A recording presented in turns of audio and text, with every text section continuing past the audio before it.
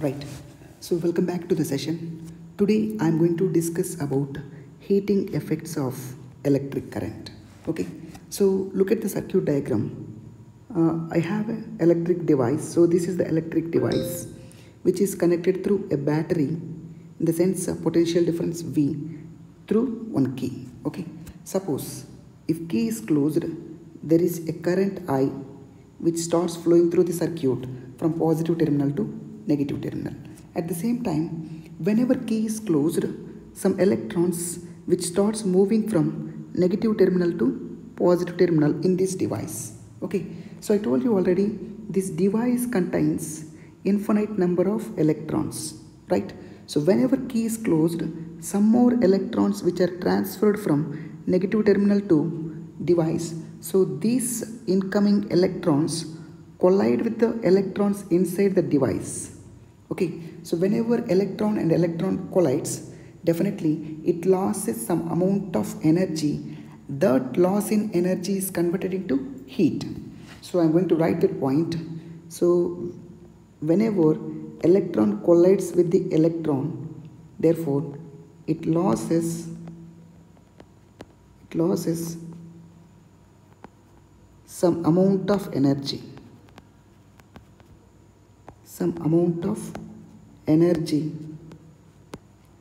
This energy is converted into heat or heat energy. Okay, so finally we'll get some amount of heat energy. Okay, so whatever the heat energy was developed inside the circuit, this heat energy, it depends on only three factors. Okay, so whatever the heat generated in the device, this heat is directly proportional to resistance of the circuit.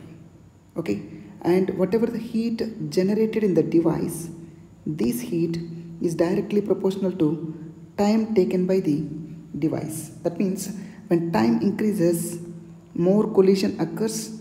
When more collision occurs means more heat is generated. Okay, and whatever the heat generated in a device, this heat is directly proportional to square of the current. Okay, so if you combine all these three equations, you will get H is proportional to I square RT, or H is equal to some constant K into I square RT. Okay, suppose if K value is 1, then H is equal to I square RT. Okay, so this is the theoretical proof for heating effects of electric current. Okay, suppose if you want mathematical proof for heating effects of electric current, just a second. Yes, so now I'm going to discuss about proof. Okay, as we know that electric potential V is equal to work done by charge. Okay, so bring this work done left side. Therefore, work done is equal to V into Q. Am I right? Let us assume this is equation number 1. Now look at here. We know that according to Ohm's law, V is equal to IR, right? And also according to electric current, I is equal to Q by T. So from this, Q is equal to I into T, right? Okay, so directly you can substitute this V formula here and Q formula here. Therefore, you will get work is equal to IR into IT. So I into I square.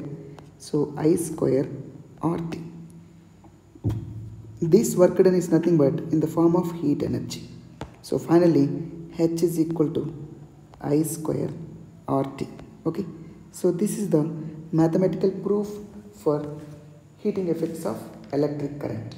Okay, so I hope you understand. Thank you so much.